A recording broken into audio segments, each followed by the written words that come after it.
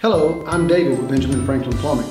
Today, the tip I would like to share with you is the smell that we get called about sometimes that's coming from the kitchen sink. More to the point, the disposal. It's where everything goes down, everything that you don't want to think about that goes down that drain is where that smell is coming from, and customers generally do not know how to get rid of the smell. A lot of times customers believe that they need to replace the disposal simply because the smell is coming from it. And most of the time that's not the case.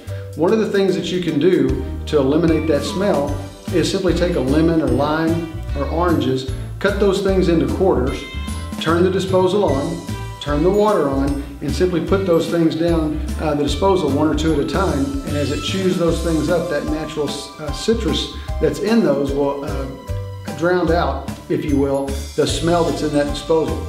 The smell that's coming from there doesn't necessarily mean it's simply time to replace your disposal. Call us today at Benjamin Franklin Plumbing.